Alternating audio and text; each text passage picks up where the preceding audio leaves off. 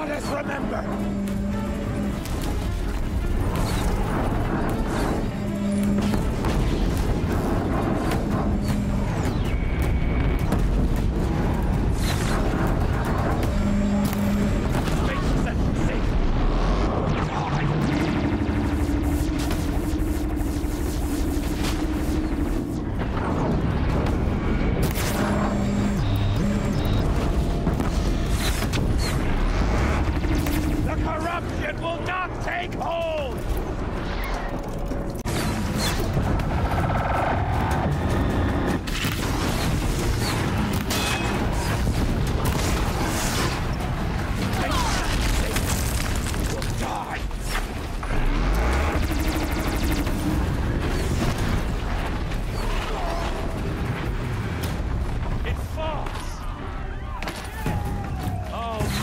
Finish them! We did it! Aloy did it! I thought we would die.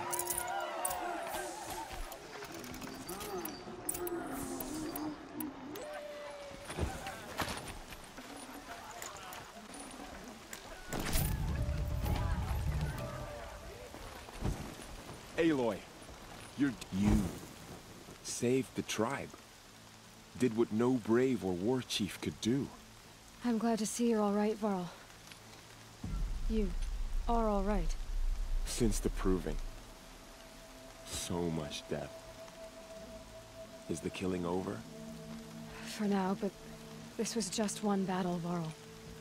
There are more to come. I see. So long as we have you to fight with us, I suppose we'll make do.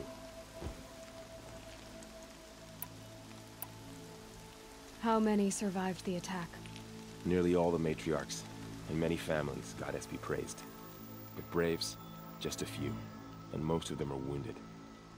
Never before has an enemy stabbed the heart of our people like this. Even the Karja, in all their red raids, never broke through to the embrace. Well, this enemy may have broken through, but they never got back out. We made sure of that.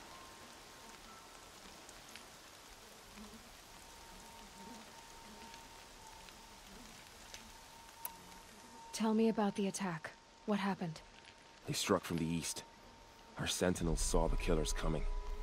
Said that beside them marched Deathbringers and Corruptors and other machines, driven mad. We took ground, met them with clouds of arrows. Some fell, but they kept coming. Finally, we withdrew to the gates of the Embrace to make our stand. But they were too much for us. Those who survived fell back to the mountain.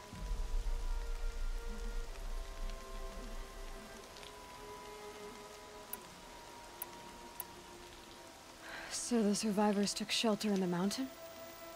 By law, only matriarchs are allowed inside. It was Tirsa who broke the taboo, ordered the tribe into the mountain for safety. Lansra, well, she didn't agree.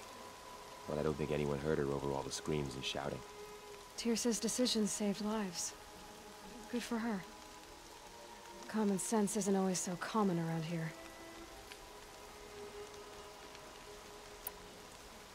Are your injuries serious? Bruises pale. Bones heal. Don't give me a hunting song, Varl. Are you fighting? I need to go inside the mountain. The matriarchs will be eager to see you. I'm sure. But I didn't come here for them. Then, what for? You will see.